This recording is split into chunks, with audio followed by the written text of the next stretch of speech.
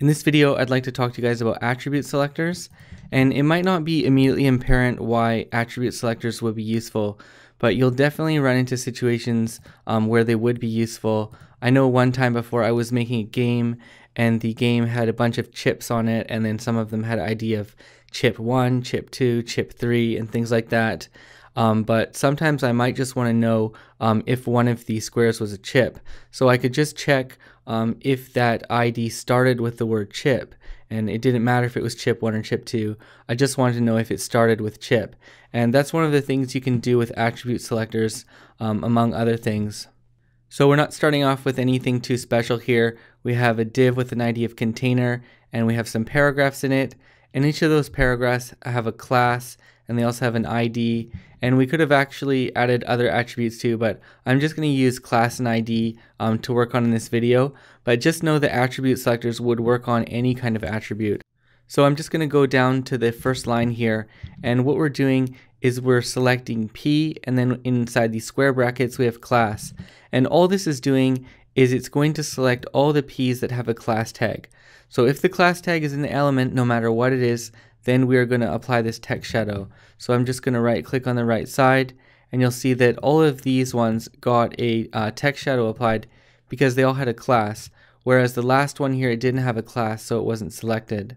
Let's go on to the next example now. And in the next example here, what we're doing is we're selecting paragraphs, and we only want the one that has an ID of para 1. So as you can see, like, this probably isn't that useful, because if we were looking for something by ID, we could just use the hashtag and then para 1.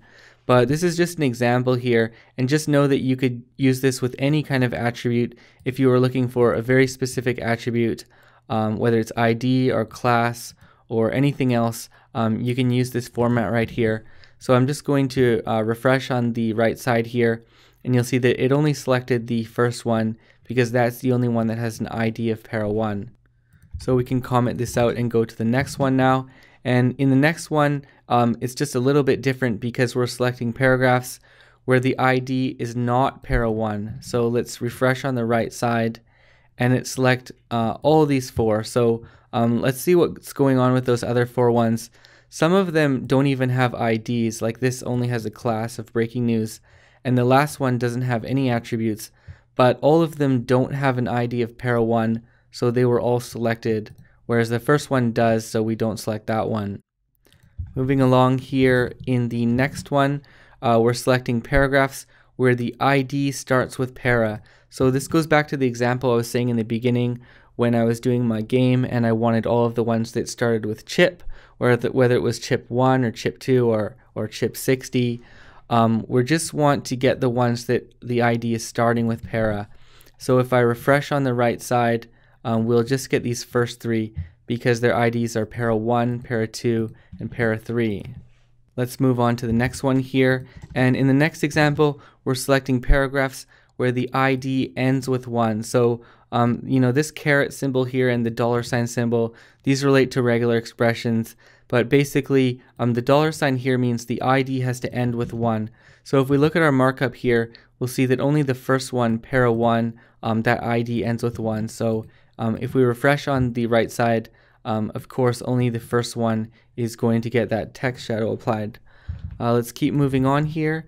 And in the next one, we're selecting paragraph where the class contains the word news somewhere in it. So this star equals, that means it's just going to look through the class name to see if news is in it. And you'll see in our markup here, we have one that has a class of news and another one that has a class of breaking news. So let's see what happens there. And you'll see that they both are selected because they both have the word news somewhere within that class. And going on to the last one here, what we're doing here is we're selecting paragraphs where the ID starts with para and where the class has news in it somewhere. So you can do more complicated attribute selectors here where it needs to meet both conditions. And let's just refresh on the right side, and we've only got the third one going because quite a few of them start with para, but only one has a class where news is in it somewhere. So you see that third one, the ID is para 3 and the class is news. So that's the only one that meets both of those conditions. So we apply the text shadow there.